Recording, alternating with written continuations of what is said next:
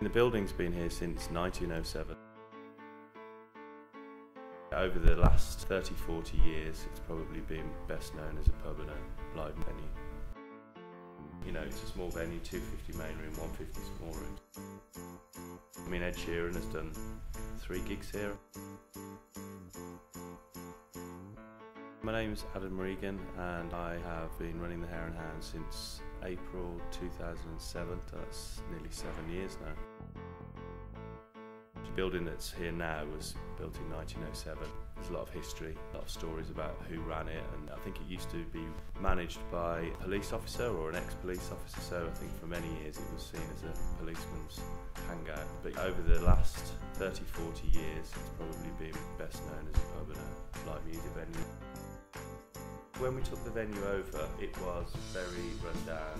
The pub itself was a traditional sort of old man's pub, and it was before the smoking ban, so it used to be a thick blanket of smoke.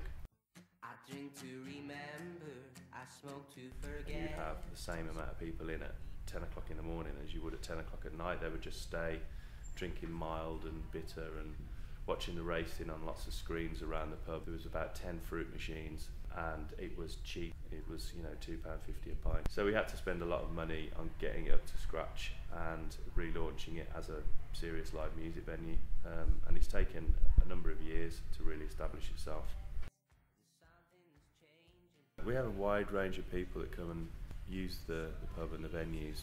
I mean, mainly because of the diversity of the area. King's Heath and Moseley are very, very diverse areas. There's a lot of what you class as young, cool kind of music heads. You've also got a lot of sort of teachers, creative arts people, and it's also still quite a strong working class area, so you have a lot of tradesmen that still drink in the pub after work. You get all sorts really. It's a real nice mix, and obviously the shows bring different crowds for each show.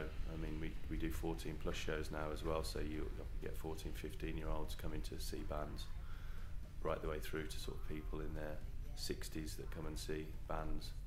So it's a diverse mix.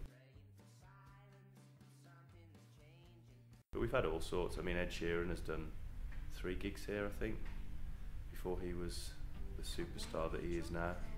He came and played for one of our bar staff, actually, a girl called Jodie Ann Bickley, who has just released a book called 1 Million Lovely Letters.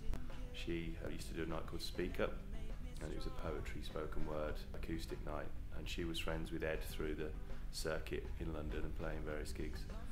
So he came up before he was famous and I think he did a gig in the big room, and then a little gig in the small room, and then came back and did a show with Free Radio, a secret gig, when he was actually really famous. So he's been here 3 times. But there's been so many memorable gigs over the years, it'd be difficult to really sort of pinpoint one. We do training within the building, in the main room. Basically, a small course, 4 or 5 people on each course, where you can come and learn how to be a sound engineer. They get to learn on a state-of-the-art digital desk. They get the experience of actually working on a live show, load-ins, seeing how the shows work. And they leave with a qualification then, and a few of the people that came on the course now actually work as venue sound engineers. So there's been some good output, as they like to call it. So yeah, it's been beneficial.